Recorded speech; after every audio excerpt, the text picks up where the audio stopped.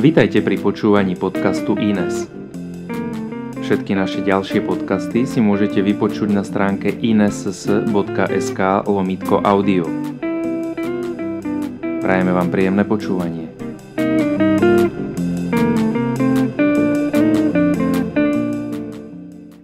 Hosťom dnešnej epizódy je profesor Enrico Colombatto z talianskej Università degli Studi di Torino.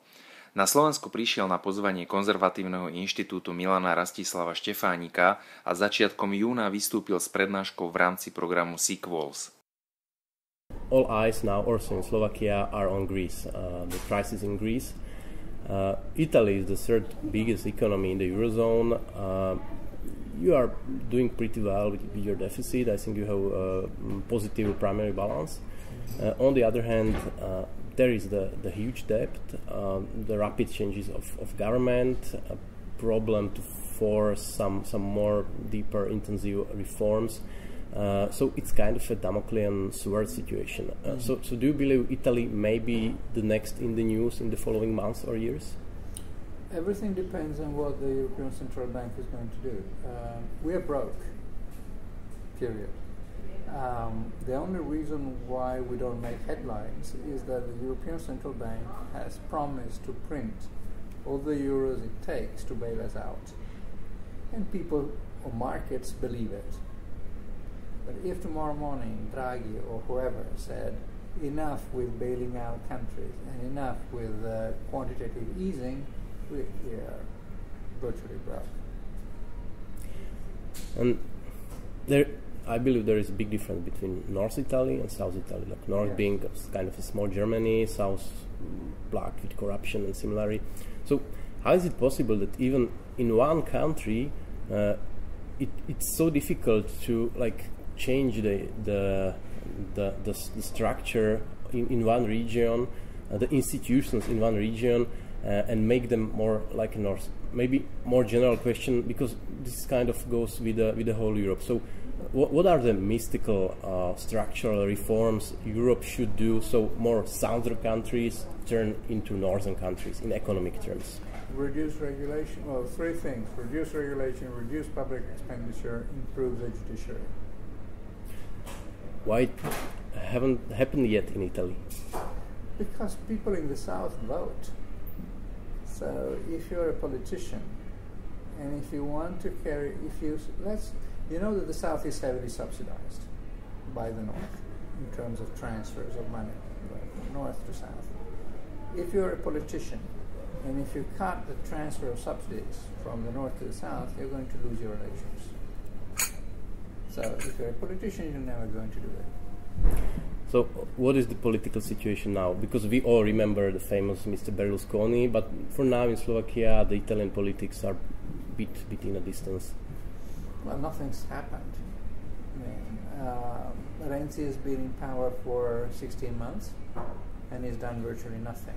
He's changed the electoral law and nobody cares about it. He promised to reduce public expenditure, he's not done it. He had promised to reduce taxation, and taxation is actually increased. He promised he would reform the judiciary, nothing. He promised he would reform the labor market. He did some tiny changes, which produced no results. He promised to deregulate and to simplify the bureaucracy. He's done nothing. So we are more or less where we were, say, 1.5 years ago. In the meantime, public expenditure has gone up, public debt has gone up, unemployment has gone up. So he's been very good at talking, but not so good at doing. And people are getting, he's been selling hopes. And people had believed he could deliver, and he's done nothing. So people start being disappointed. Do you have Beppe Grillo has a chance to be the prime minister in the future years? Not at all. No. He's a populist. It does not really have an economic program. He is good at attacking the others, but is not really good at proposing an alternative. The quality of his people is also highly variable. He has some good people. I mean, by good, I mean honest. But you know, honesty is not enough. You must be able, skillful, technically able to do something. And populist movements will never be able to do much because they can bring together protest votes, but they hardly bring about reforms. So they're good in the negative when it is against somebody. They're not so good when they have to do something and bring about change. So you believe even Syriza in Greece is here only for a while? Yes, it depends on how you define a while. But yes, I think that people, they came to power promising easy fix solutions. And now the Greeks are finding out the hard way that nobody has a magic wand and that easy fix solutions do not exist. Well, one of the issues in Italy is the grey economy, which is quite big there. How do you look at the grey economy? Is it a problem in the economy which has to be solved, or is it more like a defense for people against excessive regulation and taxation? Look, it's a safety valve. Every penny that is not given to the government is a penny which is not going to be wasted. So, although I'm not saying that all those who work in the grey economy are saints. What I'm saying is that if we did not have a grey economy, we would be bust. So I'm in great favor of the grey economy and of the black economy. And I hope it lives long. The problem is that the government, when it does not get the money from the black economy or the grey economy, squeezes the other even harder. And so he's going to kill those who are surviving. Either he sends them into the black area or he kills them. And nowadays we have hundreds of companies that shut down every day in Italy. And this does not bode well for the future. And what about the Italian banking system? It's crazy. Inefficient. Protected from competition, and it's been kept alive by government first and by the European Central Bank now. So it's another weakness of the country. But you can understand it. Look, if you're a banker and I tell you, look, I can make 5-6% interest rate by buying government bonds, or I can make 4 or 5% by giving the money to a company. What are you going to do? You buy government bonds. And this is where we stand. So credit for small companies being tiny. Bankers have not been used to doing the job because a banker would make his targets by buying government bonds. So they don't care about whether you give money to a good company or bad company. They've been used to buying government bonds. So I can bet you are not a fan of quantitative easing. No, quantitative is distorting the system. It distorts signals. It gives bankers the impression that money comes your way anyway. You don't have to fight to get it. You just have to operate the printing machine. And, this is not a good example. And one day or another, that money must go back where it came from. So, if you were the Italian leading the European Central Bank and not Mario Draghi, what would be your very first step? I would go to on holiday and would do absolutely nothing. I would not carry out monetary policy. I would say, look, this is the money supply, and this is where I stand.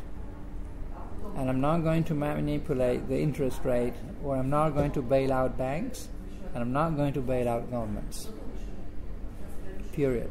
I would be as neutral as I possibly could. And you believe this is what ECB should have done 5, 6, 7 years ago? And this is what is written in the statutes of the ECB. I mean, there are two things. One,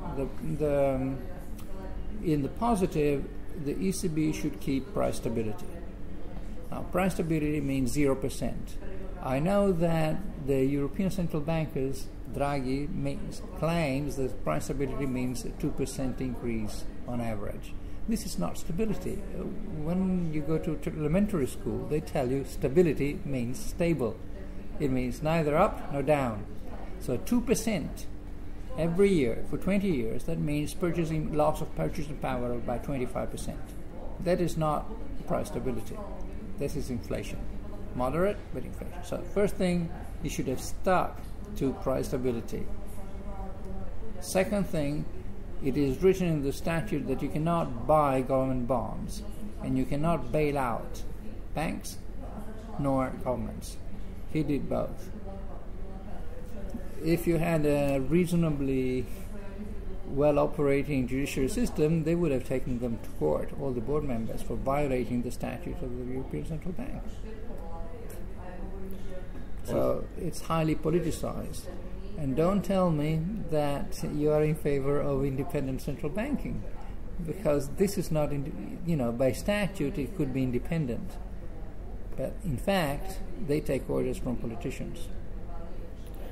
So what about the growing popularity of the idea of not targeting price stability, but NGDP, the nominal GDP? I believe... Well, I think the European Central Bank should have no targeting.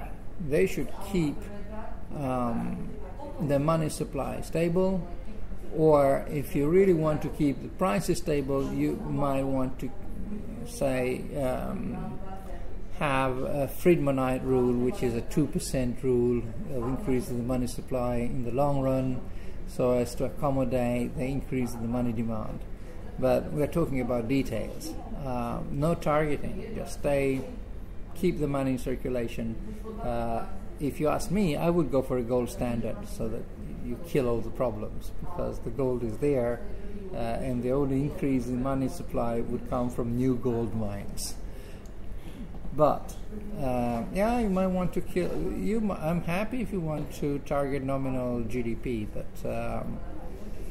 as long as you have a rule and you stick to it. Speaking about gold, it's a bit interesting that Italy is third or maybe fourth country with the biggest gold reserves in the world. So how comes? On one hand, you had like lira, which wasn't the most stable currency in the world. On the other hand, Italy keeps pretty large gold reserves. No, the lira was very good currency until the late 60s.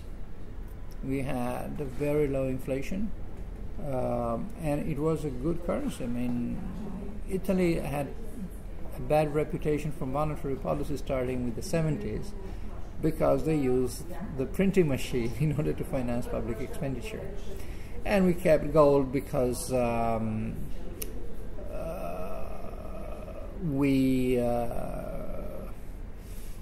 it was the tradition. After we've always kept large amounts of gold, and we always wanted to insulate from exchange rate risk and the like. So, but besides, don't forget that until the early 70s we were on the gold exchange standard. So having dollars or having gold was roughly the same thing.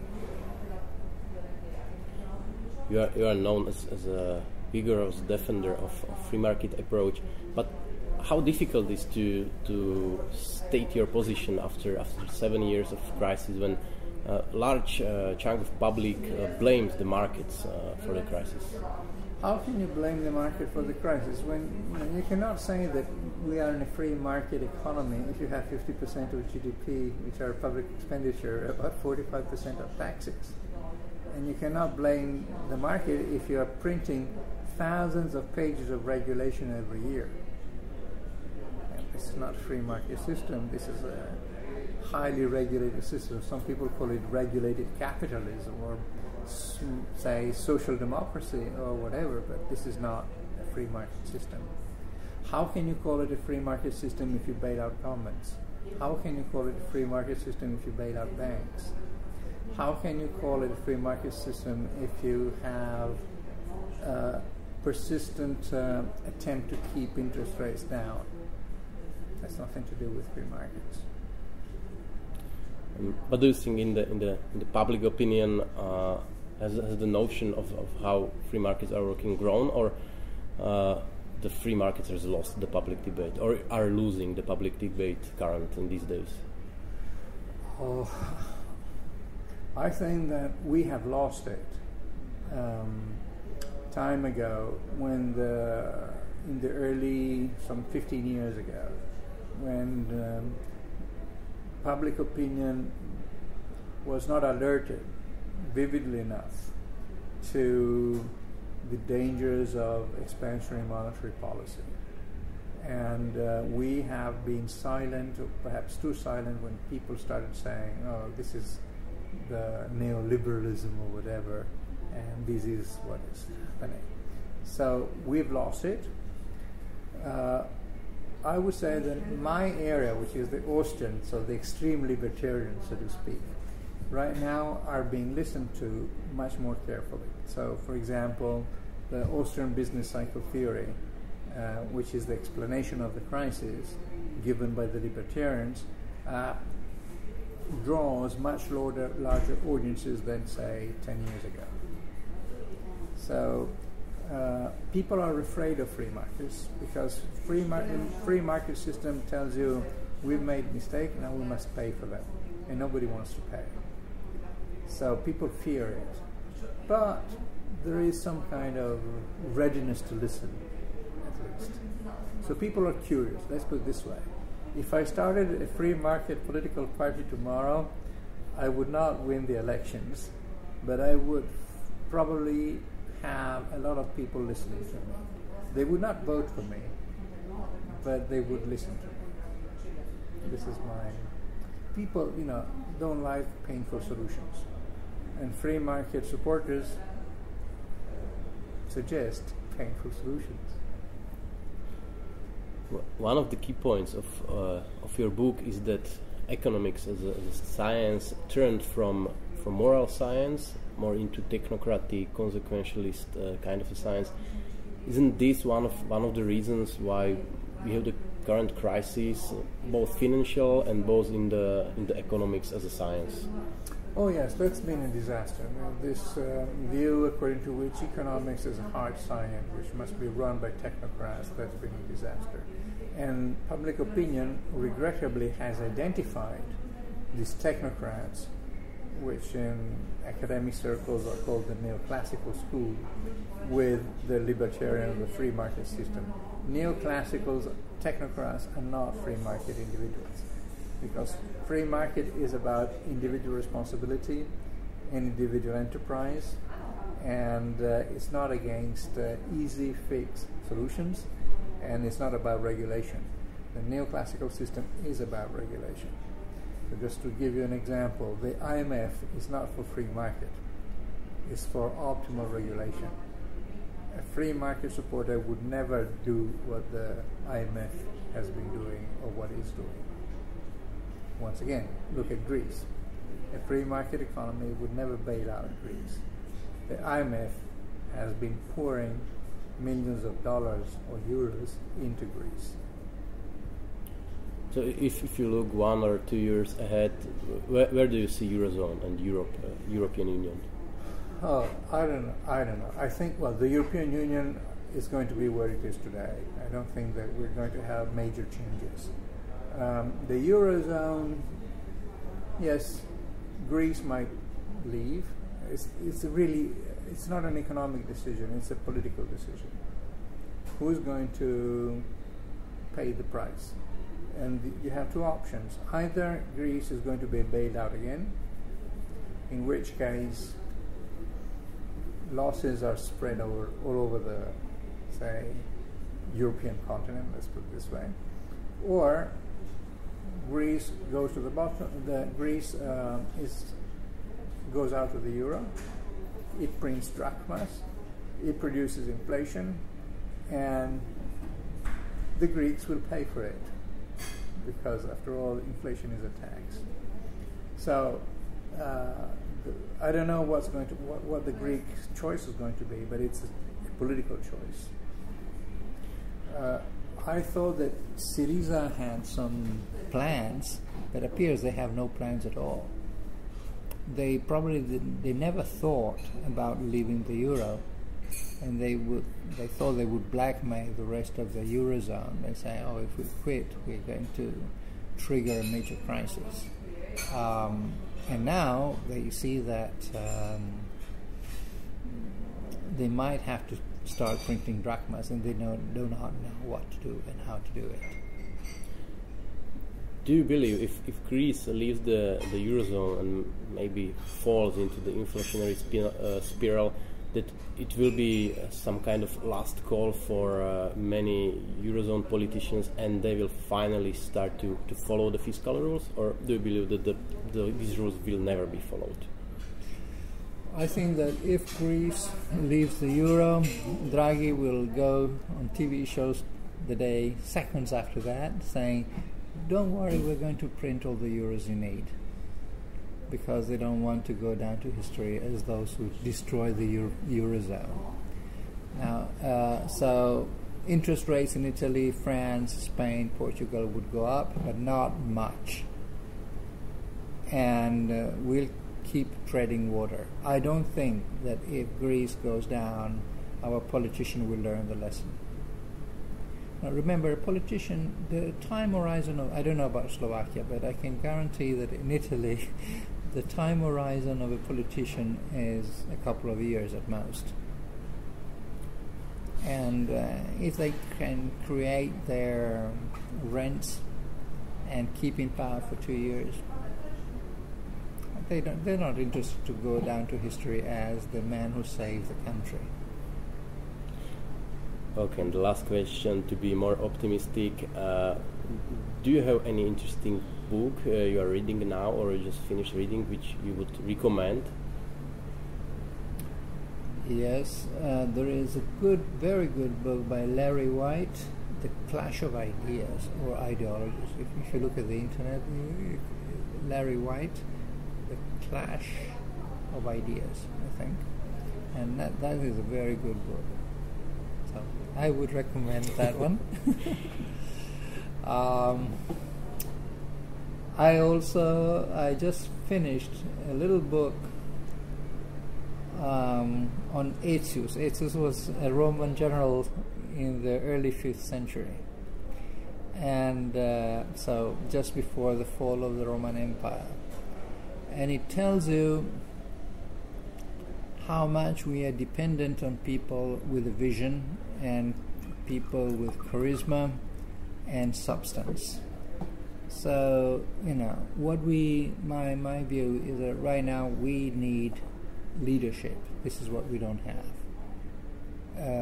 And if we find good leaders, things could just turn 180 degrees so nicely. Thank you very much. And we are hoping to welcome you in Slovakia soon again. Thank you for listening to me.